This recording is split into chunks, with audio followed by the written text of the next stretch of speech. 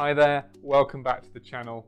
Have you ever had a brilliant new idea for a product that you just knew was going to be a rip-roaring success? Well, unfortunately, not every project is like that, and quite a lot of new products actually fail to make it to market. In this video, we're going to look at 3 examples and what we can learn from their stories.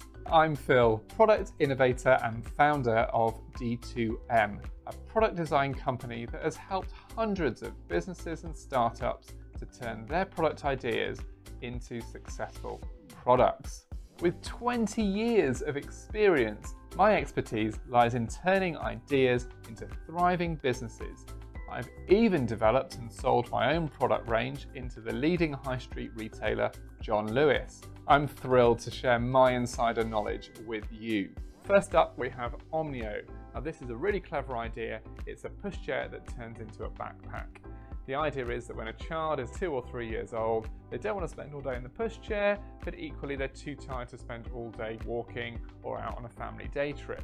So this is a really convenient solution for the carer, so that actually towards the end of the day, they just take it off their back, turn it into a pushchair, and they can put the tired child in that.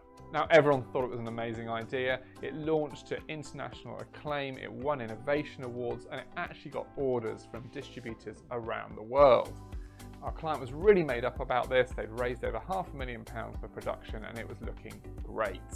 But the problem was they then added in additional features which cost more money, and by the time the product launched it was actually £70 more expensive than they'd said.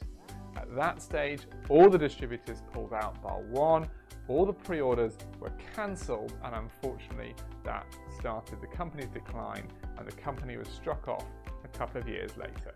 Lesson learned, keep your eyes on your costs. Your target sell price and your manufacturing cost are absolutely essential to get right. Don't get carried away and overspec your product. Take a minimum viable product approach. Now, it is always hugely sad when a new project idea doesn't succeed. We work really hard with our clients to try and ensure success, but at the end of the day, nothing is guaranteed. But this video isn't supposed to get you depressed, it's just supposed to help you learn the lessons so that you can be successful with your new product idea. Next up we have GoBag. Now this is a rucksack for weekend use. It had clever compression technology in it, which basically means you can cram more in and it can go on a plane as hand luggage so you don't have to wait at the airport at the other end for the whole luggage to come off the flight. It launched on Kickstarter. It was wildly successful, raising over £300,000.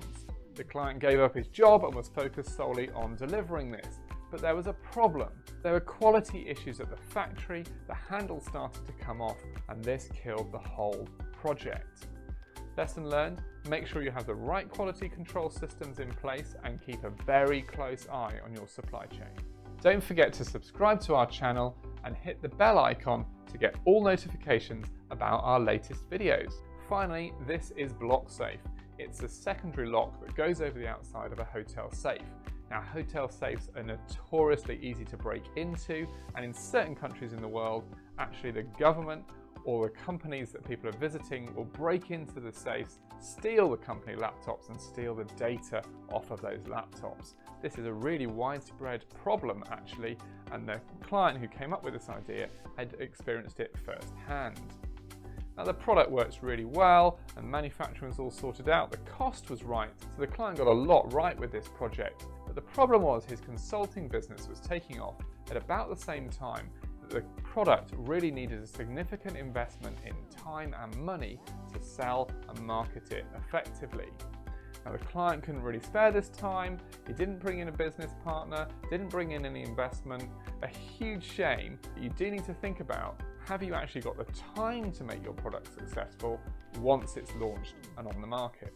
Lessons learned, marketing and sales is just as important as the right product. Make sure that you can commit what you need to in terms of time and funds to making your product a success. So there you have it, 3 examples of really good products that ultimately failed. But maybe your product idea will be a massive commercial success. Learn the mistakes in this video and check out this video next to go through some other things that you need to know before you get started on developing and launching your new product.